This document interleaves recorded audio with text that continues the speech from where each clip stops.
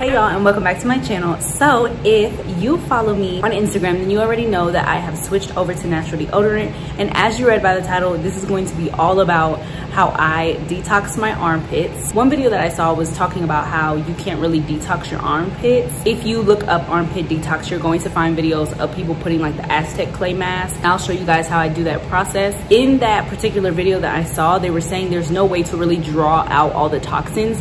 You're basically just doing a mask like you would do the mask on your face. So it's not really a detox. So I don't really want to call it that, but that is just the general term. So that's what I'm going to call it. And the process is helpful when switching to natural deodorant. So in this video, I'm going to show you all my process. It is August 13th. It's my dad's birthday. Shout out to him.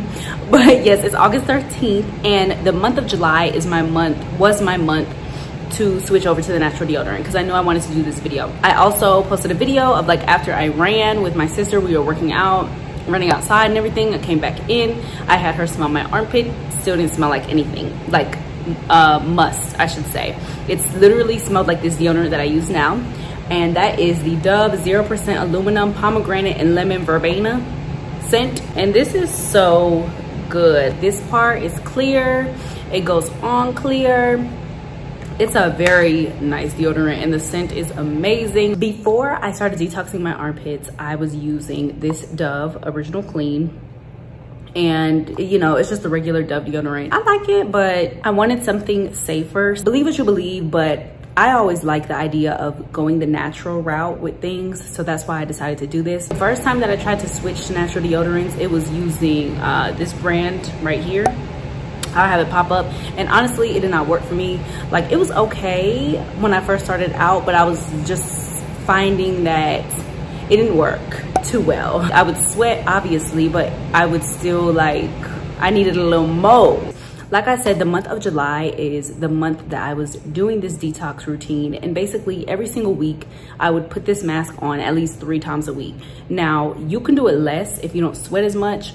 I would say on a scale of like 1 to 10, I perspire, I would say maybe like a 5, I would say.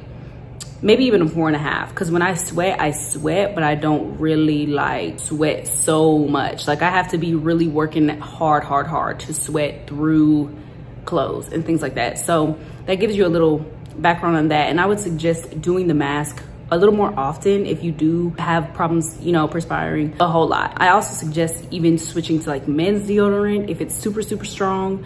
I don't even know about going the natural route for everyone. I don't even suggest it for everyone. Do whatever works for you at the end of the day.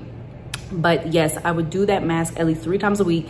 And I'm not gonna hold with y'all, okay? I didn't do it like strict 3 times a week. Like I said, I don't even sweat that much, so I was good doing it like even once a week if I could. So there's 4 weeks in a month, did it for all those 4 weeks, the full month. And after like the 2nd week, I saw a difference. I saw a difference not only with the smell of my sweat, but just how much I was sweating, even with the natural deodorant. Now I also use a glycolic toner from the Ordinary brand. I use that on my face. And from some of the digging that I did, I found that it's good to use like a toner, a glycolic acid toner or salicylic acid toner on your armpits. And I just graze it over, okay? I don't just rub it on. But when I'm doing, you know, my nighttime routine, I'll just graze it over, and that has helped with odor as well. I don't have to do that anymore anytime before I put on the natural deodorant. So that's not something that you have to continuously do. But like I said, if you perspire a little more, that's something that can also help with odor when it comes to that. But yes, I'm going to move on into making the detox mask. I hope you all enjoy. All right, so moving on into the kitchen, we have our Indian healing clay. And y'all already know you got to use a plastic spoon and a plastic bowl. Do not use metal with this mask. You're going to take some apple cider vinegar as well. Now, I'm just eyeballing this since I've done this mixture so many times. But if you want to follow a strict recipe, then you could do 1 tablespoon of the clay, 1 teaspoon of the apple cider vinegar. You can put in essential oils. I saw a few people doing that, but I personally didn't do that.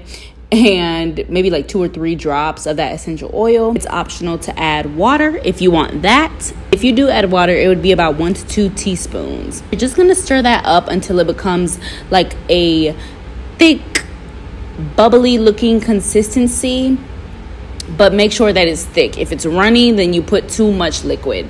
So don't do me. I did also put this mask on my face, okay? We are managing our time well, ladies, okay? Ladies and gentlemen, we are managing our time well. So this frees up a lot of time because I also like to do the mask on my face, and I usually do this on Sundays, you know, my self-care days. It's pretty self-explanatory. You take the mask, I take it with my hand, I just dip it in there in the bowl that we had, and I just rub it on my entire armpit, and I will let this sit for 30 minutes. Then I'm gonna hop in the shower to rinse it off. Do keep in mind that some people said that this did clog their drain. I didn't have a problem with that because the way that it comes off is kind of like in little bits, but I understand everybody lives different places. So just be aware of that. If your drain clogs easily, your best bet is to just take a warm cloth and wipe it off with some warm water before you get into the shower. I hope y'all enjoyed that process. Like I said, I did this for the month of July.